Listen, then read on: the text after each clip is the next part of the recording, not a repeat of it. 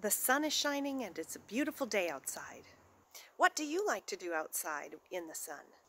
I wear my sunglasses when I'm out in the sun so that the sun doesn't bother my eyes. I lived in Arizona. My eyes have more sun than the average Oregonian. So the eye doctor said, you should wear sunglasses even when it seems like it's not that sunny. So I have these sunglasses. It makes my eyes not so tired in the sun. These are a new pair that I just got recently. Our Bible passage for today is from Matthew chapter 6. It talks about when you're fasting. Fasting means when you decide not to eat something or not to do something for a while, for a reason. Our Bible passage talks about the way that you do this fasting.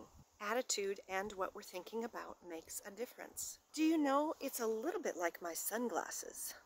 I don't know if you noticed, but I have a brand new pair of sunglasses. It is a little bit silly and kind of hard for Rachel, for me, to think about showing off my sunglasses because that isn't what I normally do.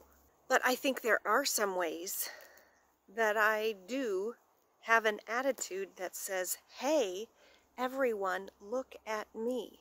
That is the attitude that Jesus talks about. As we listen to more of Jesus' words today, think with me about how these words are talking to us. It is easy for me to say, I'm not showing off my sunglasses.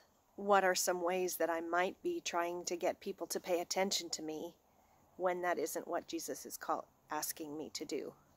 Jesus can show us how this scripture is specifically for us, so let's listen.